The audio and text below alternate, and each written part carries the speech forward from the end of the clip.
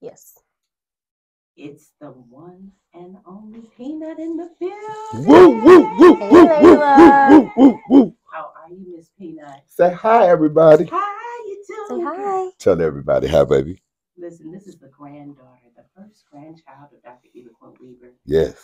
We talked about how he found out when he found out that he was having a grandchild coming into the world. Dr. Eva Quint Weaver holding her right now, Mm-hmm. touching her, tangible. Mm-hmm. What are you thinking? Because I know that you described to us what it felt like your first time Mm-hmm. seeing her, but what does it feel like now? It's a blessing.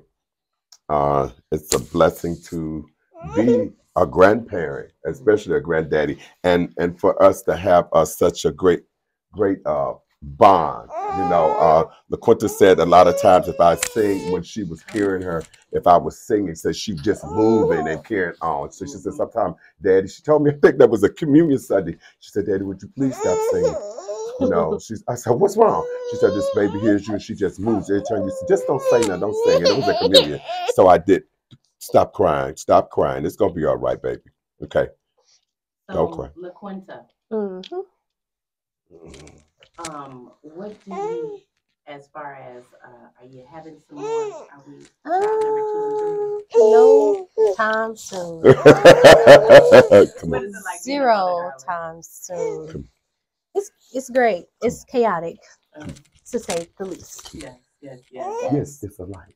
It's a light. It's chaotic, but you wouldn't have it any other way, right? Nope, I love being a mom. I Yes. think that's my purpose. And him as a grandfather, what is it like?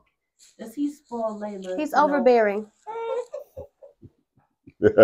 I can't be. There's sometimes I tell him that's not your baby. Yeah. That's not your child. No. And how does he respond to that? He don't care. He fixes it. Mm-hmm. Well, Miss Peanut, He has her spoiled for sure. absolutely. This is my heartbeat and my pride and joy. Heartbeat and Pride and joy. Yes. That's it. That's what they are. She loved church because of him. Yeah. She praised the Lord. She liked his music. She liked going to church. She liked to direct. She likes to dress too. Yeah, she likes to dress. Now, Dr. Eva Quinn, have you taken over dressing Peanut? Well, I won't say I've taken over, but I do have my private closet for her.